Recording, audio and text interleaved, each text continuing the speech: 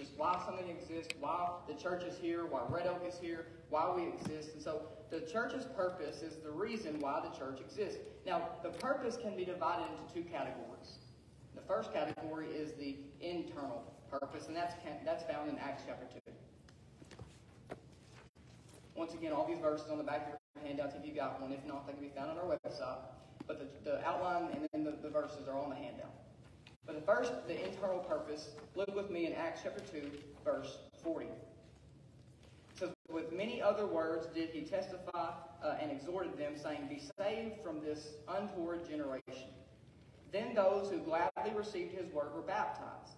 And that day about 3,000 souls were added to them. And they continued steadfastly in the apostles' doctrine and fellowship, in the breaking of bread and in prayers.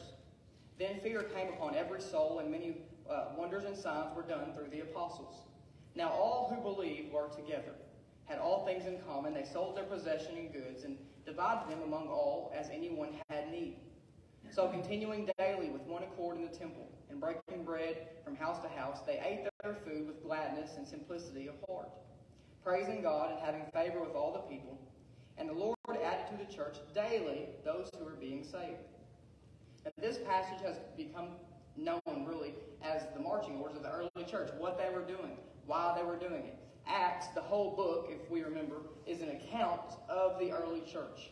Basically, their first business meeting, the things that they were doing day in and day out, their beginning of mission work and evangelism is all encapsulated in the book of Acts. And so to recap what we've talked about the past few weeks, how does one join the church? We'll back up to Acts 2:41. What's it say? Then those who gladly received his word were baptized, and that day about 3,000 souls were added to them. And so Peter has been preaching a sermon, one of the earliest sermons in church history. He is preaching this sermon, and he has used Old Testament examples of who Jesus was and how Jesus was the Messiah and what they needed to do. And when he got to the invitation, they said, men, what do we have to do? And this is what Peter tells them in verse 41, or verse 38, actually. He tells them to repent. He tells them to be baptized. He tells them to turn from their sin, believe in Jesus, be baptized because they've been saved, and then they're added. That's exactly what they do in verse 41 there on your paper. What does it say? They gladly received his word, and then in turn, linked directly, they were baptized. And when those two things happened, they were added to the church. So how do you join the church? Well, you're saved, and then you identify with Jesus. You demonstrate you demonstrate outwardly the inward change that happened within you. You be baptized, you join the church, and then there are things next in the next 6 verses that describe things that the church is to do. There are several of them, talking about communion, prayer, but there's 3 that I want to highlight. And the first one is found in verse 42. It says that they continued steadfastly in the apostles' doctrine. Now, the meaning of that phrase, they continued steadfastly, those believers stubbornly persisted. Know anybody like that? They stubbornly persist. They basically reject anything you have to say. They're stubborn in their persistence. That's what they were doing. They were stubbornly persistent. They were continuing daily in the apostles' doctrine. And so what that means, basically, they were listening to the apostles. They were hearing the apostles. They were breaking down what the apostles said. They were referring back to the Old Testament and studying. They were hearing it. They were taking it in, chewing on it, and filing it away. So the first purpose of the church is to teach the Word. We should be stubbornly persistent in our teaching of the Word of God. It is not my job to get up here with a world magazine and to preach and to teach on things happening in the world or current events or man-made opinion. This is what we talk about. Amen. This is what we teach. This is our textbook. It irritated the fire out of me when you go to a class and you're spending thousands of dollars for this college class, and you turn around and spend $100 or so on a textbook. And as you got further and further along in your program, the textbooks got more and more expensive. Mm-hmm. And so then you get to a class and you spent a couple $100 on several textbooks and you never used them. Amen. I got more amens on that than I told them about preaching. It's so irritating. And then you can't sell them back. They won't give you a fraction of what you paid for them. So they just collect dust. Very nice investment, isn't it? Off of that pretty piece of paper. We come to church, this is our only textbook. Amen. That's right. And we should use it. Amen. Every time we come in here. We don't teach and preach opinion. We teach and preach the Word. That's right. The apostles' doctrine. These are the things that Peter and Paul had to say. Now, who were they talking about? What words were they saying? They're the words of Jesus. Read what Paul has to write to his churches all throughout the New Testament. And who is he spewing out? Jesus. It's Jesus. What does he tell the church? I received from who? Jesus. Peter, what? Remember how Jesus said. Remember how Jesus did. This is our textbook.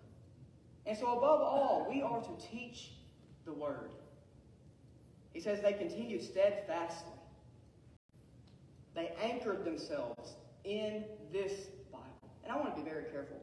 A lot of people say we teach Bible doctrine or Baptist doctrines. You have to be careful when you teach Baptist doctrines. You have to be very careful when you teach Calvinistic doctrines. Very careful when you teach Methodist or Pentecostal doctrines. Because I don't want to teach Baptist doctrines. I don't. I want to teach Bible doctrines. And if the Baptist doctrine is not lined up with the Bible doctrine, then which one's wrong? The Baptist doctrine. And so we need to make sure that there was a time when Jesus was talking to people and he told them, he says, you have traded the words and the commandments of God for what? The traditions of men. Everything we fall back to comes from the Word of God. If it can't be backed up from the Word of God, we best not be teaching it. Amen. If it can't be backed up from God's Word, we better not be believing it, and we sure better not be preaching it. The first purpose of the church is to teach the Bible, to teach the Word. And here's why. Ephesians chapter 4 tells us why we teach this Word specifically. Ephesians 4:12 through 16 reads this. It says, for the equipping of the saints for the work of ministry, for the edifying of the body of Christ, till we all come to the unity of the faith and of the knowledge of the sons of God, to a perfect man, to the measure of the stature of the fullness of Christ. And here's why. That we should no longer be children, tossed to and fro, and carried about with every wind of doctrine by the trickery of men, in the cunning craftiness of deceitful plotting. But speaking the truth in love, may grow up in all things into him who is the head, Christ, from whom the whole body, joined and knit together by what every joint supplies, according to the effective working by which every part does its share, causes growth of the body for the edifying of itself in love.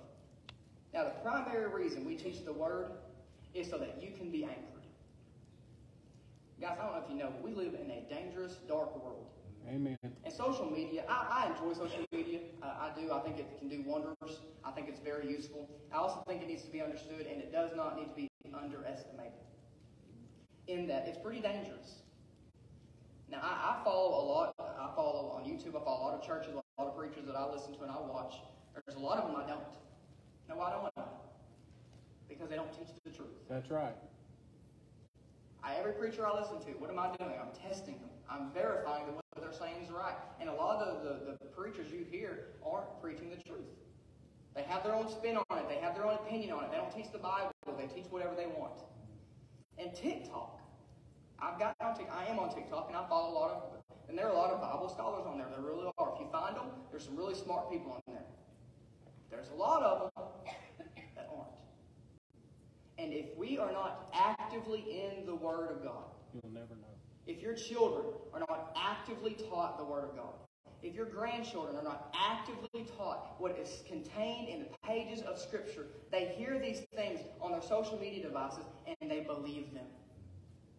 You know what's dangerous in a little 8-year-old or a 12-year-old believing the things they hear on TikTok or any social media? A 40-year-old who's been in church their whole life, or a 60-year-old who's been in church all their life, who still doesn't know the doctrine. They are just like that child, only the child hasn't been taught yet. That's what Ephesians is saying. The hope is when we teach the Word, that when we leave here, when you leave Sunday school, when you leave preaching, when you free Bible study, that you're not leaving as a child who still doesn't know the Scriptures. Any of y'all's children still know that the Tooth Fairy is real? Santa Claus is real, the Easter Bunny is real? Absolutely, there are children out there. Now, what are they known for? Believers are told to have this. It's childlike faith, right? The faith of a child. They'll believe anything you tell them. Oh, and it's going to be okay, right? They believe these things. Well, a child is known to believe the things that aren't necessarily true. And for believers, we need to be anchored in the Word of God and understand the Word of God so that we are not like a child who believes everything they hear. Who hears that you have to be baptized in order to be saved. We believe it. In order that we are the church, and you don't have to go to church, you can just be the church wherever you are. These are false doctrines. And if you are not actively in the Word of God, then you don't know the difference. And so in order for us to be anchored, we have to understand this is the truth. Not subjective, objective. This is the truth. And so the church is to teach the Word. The second thing we are to do goes back to verse 47. It says, praising God and having favor with all the people, the Lord added to the church daily those who were being saved. The second thing the church is to do is to worship. That's why we do this, right? That's why we come in on Sunday mornings, even in the rain, the wet, the heat. We come in to do one thing.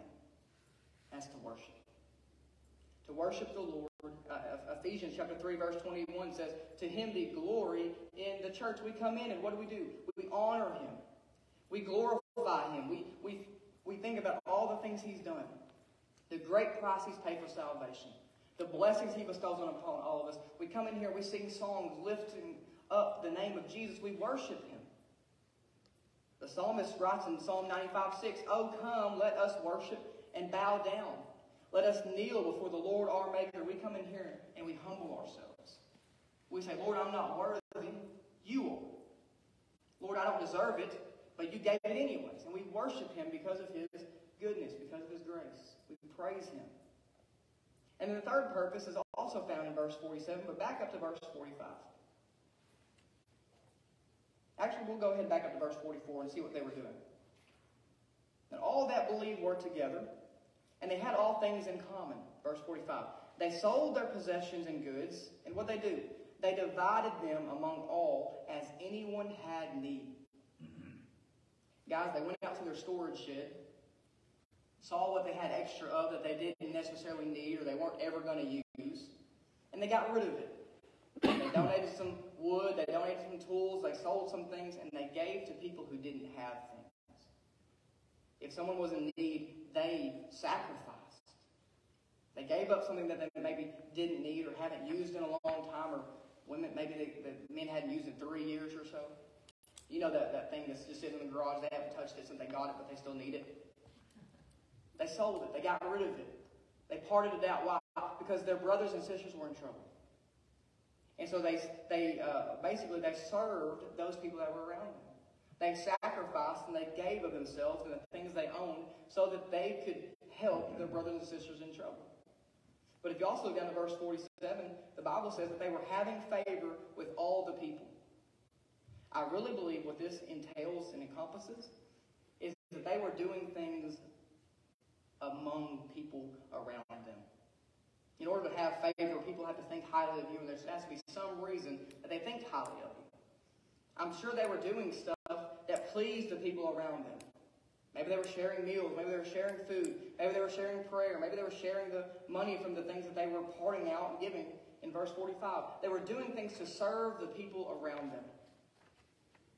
Our church, while we are here to teach the Word, while we are here to worship, one of the major things we are here to do is serve our community. Famous words of Jesus. He said, I didn't come to be served, but to serve. The disciples, the first is last, the last is first. You are to be a servant. The church is to be a servant. Think about our fireworks show Monday. Was it fun? Absolutely. Was it well done? Yes. I think it's one of the best fireworks shows I have ever been to. No amens? Okay. Sorry, Lloyd. I think it was one of the better ones, but, Amen. Thank you, sir. If you don't know, it lasted 20, 25 minutes or so. It was a long fireworks show. Barely any gaps in there. Lloyd did a great job. Very well done. And the 14 guys lighting and the firefighters stand by just in case. Great job. Did we do it just to have a good time and blow things up? Well, yeah. Was that the only reason we did it? No. We had several people come up to us and thank us for doing it because we were providing an event that was safe for their family. They didn't have to worry about their kids running around or worry about what their kids were going to come into contact with. We were in a safe environment. They really don't know how safe because we took a lot of precautions to make sure everyone was taken care of. But we were providing a safe environment to celebrate our country and the freedoms we so are entitled to and that we appreciate. It was to serve our community. We didn't charge for the ice creams. We didn't charge admission. We didn't pay $20 for parking. We didn't do any of that. Why? Because we were here to serve. And if you saw the turnout, we had a great turnout. We were so appreciative, so thankful for everything we did. The church is here to worship the Lord. Absolutely. The church is here to teach the Word. But the church is here to do works of service. Where we tell Red Oak, we care about you. We're here for you. We want to serve you. Not necessarily because we necessarily want to, but because Jesus demonstrated an act of service. And so as His church, we too serve other people. But that second thing leads us to the second purpose. And this is the external purpose. We can also describe this as our mission. The thing we do outside. So inside the church, what do? We worship the Lord, we teach the Word, and we serve. Outside of that, the external purposes that we have are found in Matthew chapter 28.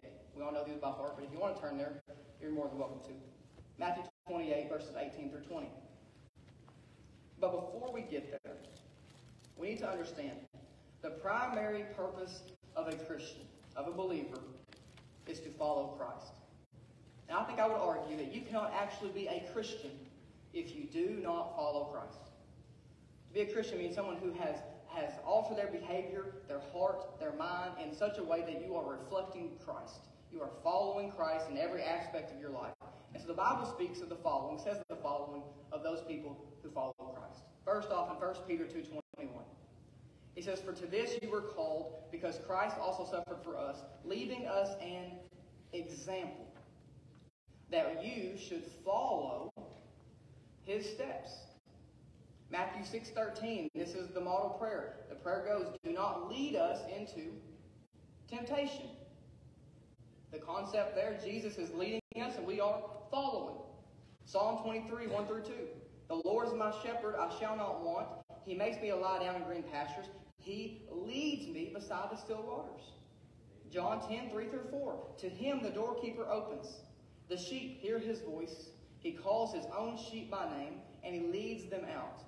And when He brings His own sheep out, what do? He goes before them, and the sheep follow Him, for they know His voice." The Bible is clear. Jesus is leading through the Holy Spirit. He is leading. It's our job as believers, as children of God, to follow. And so, in order to be external, you first have to follow Christ. But then second, what we have to do is found in Matthew chapter 28. It says, "Jesus came and spoke to them, saying, 'All authority has been given to me in heaven and on earth. Go therefore and make disciples of all the nations, baptizing them in the name of the Father and of the Son and of the Holy Spirit, teaching them to observe all things that I have commanded you. And lo, I am with you always, even to the end of the age. Amen.'" So the external purpose. Once you follow Christ, the external purpose becomes for the church to make disciples. Now that word "go" there, it implies that you are already going. You're already having went, you're already going. That's not the command. The command is found later on in the verse, and it says to make disciples. That's the external purpose that we are here to do. We are to make disciples. Now the question arises, who either are these disciples or who can be these disciples? But the Bible clarifies that. The Bible says that we are to make disciples of all nations. Discipleship from the church should not be a limiting field of study, basically. It shouldn't have a limit on it. You know, you go to a roller coaster and what happens? Maybe you have to be this tall to ride. That's not a discipleship. We don't get to filter who can and can't be a disciple. If they follow Christ, if they're baptized, then they are eligible to become a disciple of Christ. And I would argue they've already started the process. And so if we are told that we are to make disciples of all nations, that incorporates all people. If Christ died for everyone, then there's our target audience, that we are to reach everyone. Now, we can do that at Red Oak, right? We can go to Dollar General, we can see the people there, we can go into the storage unit, or to the charging station, to the filling station, all these things. We can go to these places and we can see people, we can interact with them, and possibly win them and bring them to church, right? We can do that. But what about China? Let's move closer. What about the Philippines? How do we do that? How do we reach Texas? How do we reach Mexico? How do we reach these other nations all across the globe? Where these things called associations and partnerships. Where local churches come together and we say, look, we can't send all of our members to China or to the Philippines to plant a church. But what we can do is take up a collection and use that money to support people and send them to the Philippines so that they can plant a church. And so we do not limit and say, well, we can't do it, so we won't do it. No, here's the mission. The mission is to reach people. We have to figure out, how do we do that? We can't say, no, I can't do it. How do we do it? Who do we send? How do we support them? We have to be making disciples, and those disciples are all nations. Limitless, boundless, target for the church, same people, everyone. And so how are they made? Well, if you go back to Acts chapter 2, verse 41, the same way that those people were made to join the church. Acts 2:41, what happens? Then those who gladly received his word were baptized, and that day about 3,000 souls were added to them. There are two ways we make disciples. The first one is through baptism or evangelism. Now, in the Bible, we talk about it in Sunday school. In the Bible, when you see baptism, it is always closely linked to salvation. Always. Talked about it last week. You never see someone waiting time and time and time and time down the road. It's always saved and baptized. These 3,000 people that were added to the church this day, they heard Peter's words, they received them, they believed them, they repented, they turned and placed their faith and their trust in Jesus, and they were baptized. Peter told them in Acts 2:38, you're baptized because you're a remission of sins. And so the first way that people are made disciples is by baptism. That is through evangelism. That's the first part of the Great Commission. You teach them, you baptize them, and you teach them to observe. So the first way we make disciples is through baptism. Equivalent would be evangelism. And so we talk about evangelism. Evangelism is deliberately going on the offensive, trying to win people into the kingdom of God. Trying to go into battle with your sword, your knowledge of the word, maybe your knowledge of other religions and all these things, and you try to convert that person into a relationship with Jesus. Not forcefully, lovingly. It's because in light of all my sin, and yet Jesus saved me, I want that same thing to happen to the next person. And so out of appreciation for Jesus, we go on the offensive to those who we love and those who we encounter, and we try to win them into a relationship with Jesus. That's evangelism. And studies show that most churches are no longer doing evangelism. We're going to talk about this. Years ago, there was a paradigm around the church, and the idea of the church was to come and see. We're expecting you to visit. Maybe think about that for just 10, 20, 30 years ago. The idea of the church, the paradigm of the church was to come and see. They were expecting you to be there, right? You were expected to go to church. You were expected not to play sports on Sunday or Wednesday night. You were expected. Church was a major anchor of the society and of the community. You were expected to come. Well, the paradigm has shifted. Now the church has to go and invite. There's something you need to see. There's good news you need to hear. That's the new paradigm. And so studies have shown, back dating probably 50 years, that evangelism has really diminished in the church. We're no longer evangelizing. And why? Well, there's a lot of fears. There's a lot of reasons why. The fear of failure.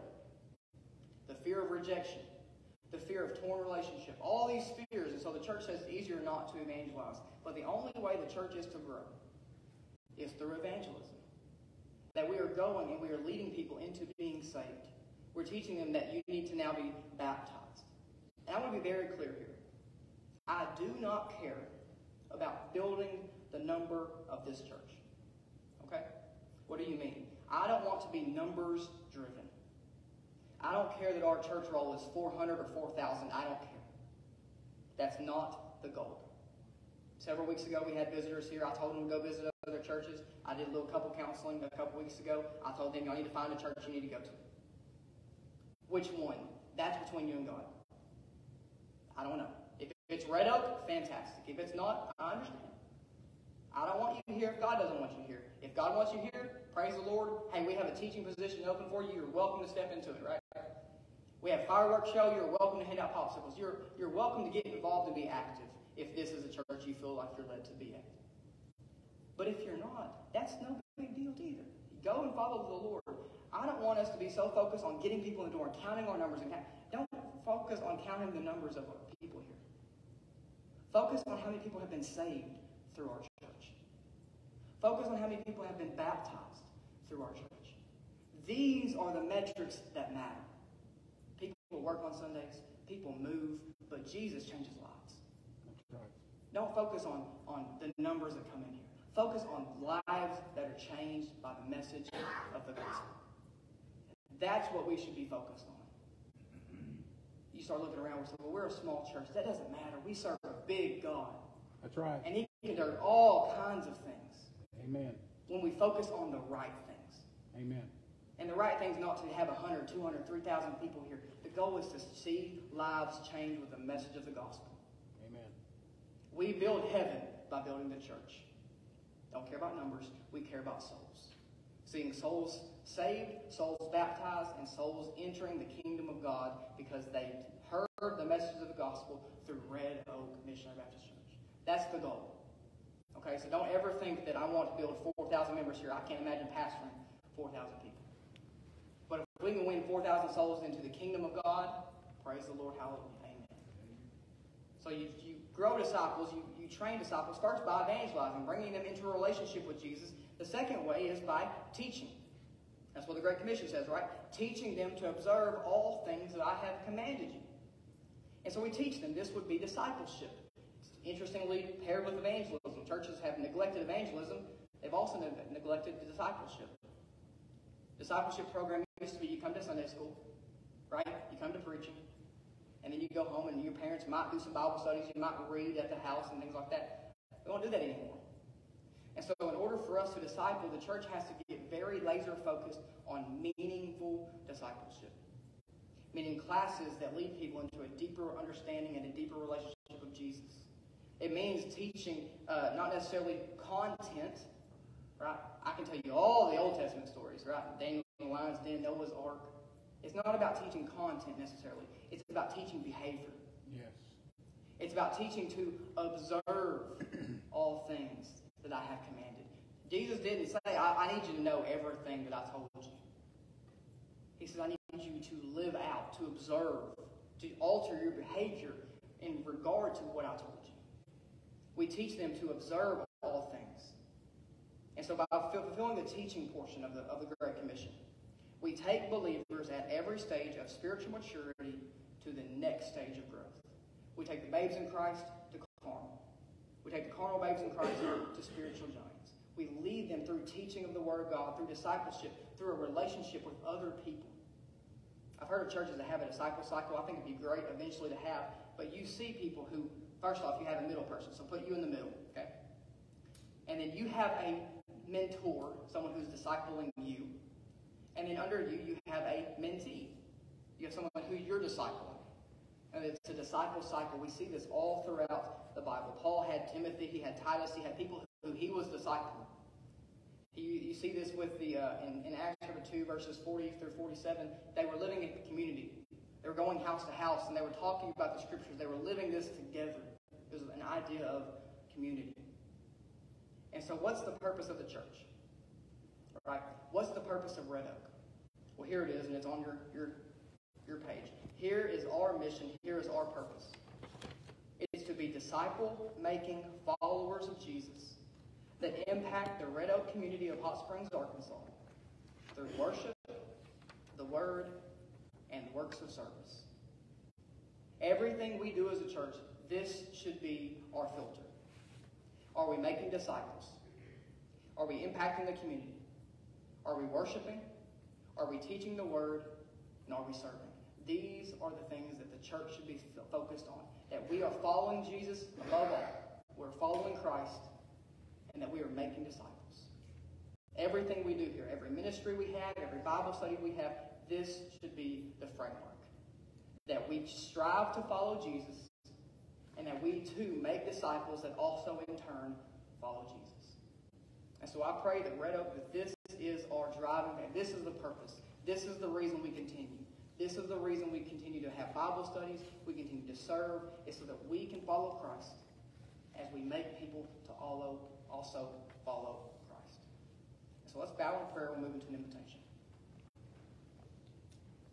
Father, as we discuss the purpose of the church, we pray as a church here united that we can come along and fulfill Scripture, Father, be obedient to the Bible as we strive to follow you. As the Bible says we should do as sheep, that we should follow our shepherd, and as we should follow you, for you are leading us in the path of righteousness and the way that we are to go. Father, allow us first and foremost to follow after you as a church body and as individuals who seek to give over control and to give you control by the Holy Spirit to lead us and guide us as you would have us to go.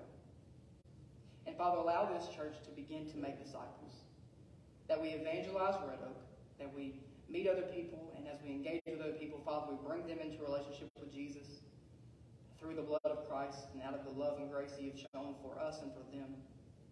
And Father, once we evangelize, and once we get them saved, Father, it does not end there. We teach them things that you've taught us. Teach them to observe the things in which you have commanded us to observe.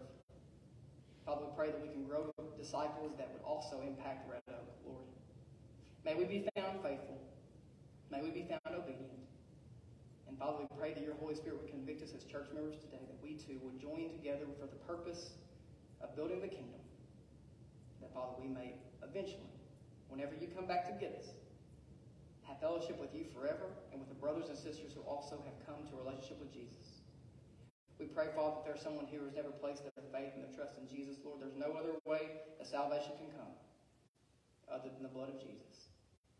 So, Father, convict us during this invitation. Allow us to respond accordingly. We pray this in Jesus' name. Amen. Would you stand, please?